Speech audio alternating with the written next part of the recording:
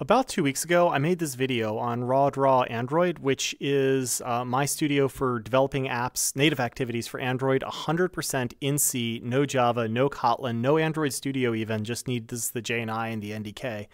And it lets you write programs and compile and test them in about 1.8 seconds, which was a ton of fun.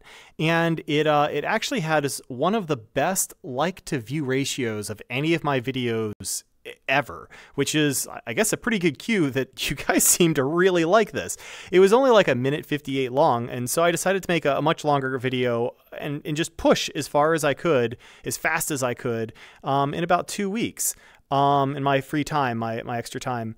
And so what I have today is I have a few new pieces. So number one is I have this here, which is a Tensegrity lamp, and it's hard for me to get access to my lab, so I ended up actually getting PCBWay both to make the circuit board and to populate it. And so PCBWay actually, with their service, very quickly went and cut the PCB and put all the parts on for me. And they actually had a whole bunch of them.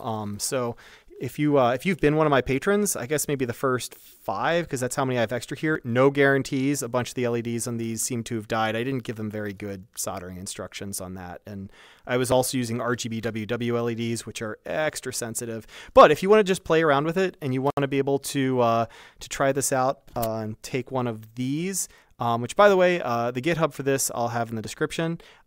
Take one of these and produce it into one of these, a little tensegrity structure. Tensegrity is just means that all of the support of the pieces are always in tension. So like, as you can see, this structure right here is really just like all in tension. So the piece in the middle is actually what's supporting the top, but under tension. So it looks like it shouldn't work, but it does. I don't know. I think these structures are pretty cool, so I decided to do some electronics with it. And on here, you actually have a little USB port and an STM32F042. And this little STM32F042 is a crystalless USB solution from ST. Great little part. They're like 60 cents a piece in volume. And it just lets you add USB to projects, which, by the way, I guess at the end, I'm probably going to ask like which things you want to see more videos on. So just let me know in the comments. Anyway, so this right here is a little tensegrity structure, a bunch of LEDs, and if I go and I put it down, and let's refocus on it here, and we plug it into my Android device here. Then all of a sudden, my Android device provides it power, and you can see that really that's it. So it's just provides power, but that's not it, because I have also been working on this project over the last few days called Android USB Test, which lets me go and open USB devices. So what I'm going to do is I'm going to say build this right now. And so it's building and it's flashing and it's everything else. And so just a little bit later, it runs it on my Android phone here. So now I'm running a C program on my Android device, and it's asking for permission to use this right here, which is so cool because now I'm actually using the JNI to do all of the crazy SE Linux stuff to get access to the various like extra layers of things. But once you do, you can request from the OS access to devices, and they'll give you a file handle with all of the privileges you need without rooting your device to be able to talk to USB devices. And supposedly this will work with even bulk endpoints and isochronous endpoints and everything. But I'm only testing it right now with an interrupt endpoint. But yeah, so you get output support, and as you can see here, if you look at the this little white piece over here, you can see that as I touch the let's go dim this down a little bit. As I touch this area over here, it's actually like bidirectional, so I can kind of touch different parts on this thing, and I have software defined touch, so it's not actually using the touch hardware. It's just turning a IO on Yeah. Anyway, so bidirectional USB in Android programs without any issues at all. Like you just request from the OS, access the device, and it just blindly gives it to you. And that's just amazing. So like there's no way Android would actually allow any of this junk on their store. Like that was just totally infeasible. Except that I also took RawDraw and ColorChord. So I took RawDraw Android and ColorChord and attached the two to each other. And ColorChord is a project that me and a ton of other people have been working on for years now, which maps sound to light. You can just search it on YouTube, and there's a lot of videos on it. And if I go to the App Store and I search for the word ColorChord, guess what? It shows up, and I can install it, and I can also open it. And right now I have it so it accesses your files in order to find out if you have a config file for Android to tell it like what more to do. And it also needs access to the microphone. So like I can talk into it. Ooh, that was weird. Oh, okay. Oh, there we go. It was because it was trying to load the new thing. But I can go, ooh.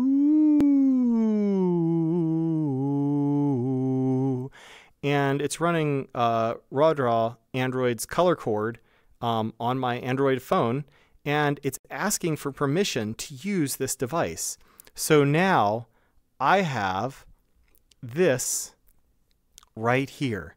I have an Android phone hooked up by USB to my Tensegrity structure, and I can go, ooh,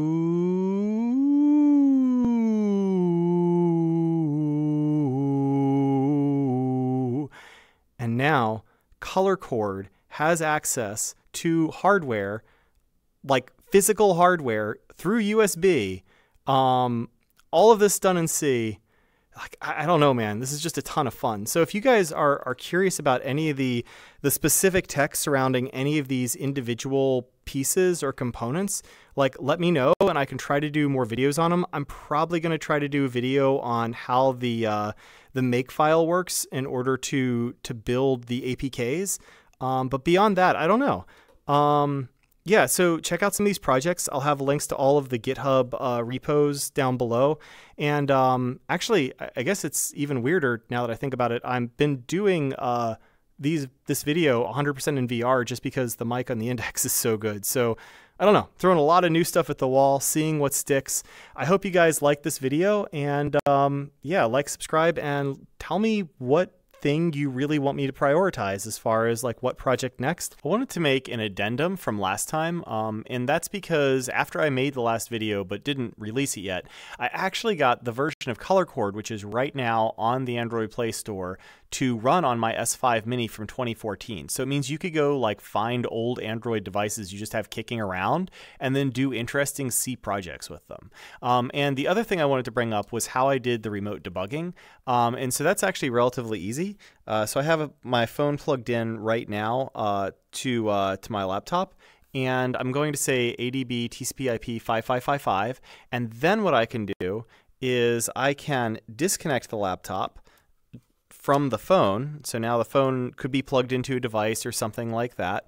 And now I can say ADB connect and then my phone's IP address. And so now ADB can go deal with everything remotely. So I can say make uninstall clean run, and it's going to uninstall from the device, which, oh, that's interesting. It got an error. Let's see if it works. And put it back on the device. And let's see if this works. It should, and there we are. Now we have ColorChord running on my little phone right here, my little phone from 2014. And one of the neat things I wanted to bring up was that we can actually run ColorChord on two phones at the same time and see something neat. So one is if we go boop, boop, boop, you can see that the old phone is a lot more latent. So there's probably latency stuck somewhere in the stack, which, by the way, it is actually running at 60 FPS. So this old phone still has quite a bit of life in it as long as you're not trying to bog it down. And the other one is you can see the ColorChord algorithm and how it just matches. So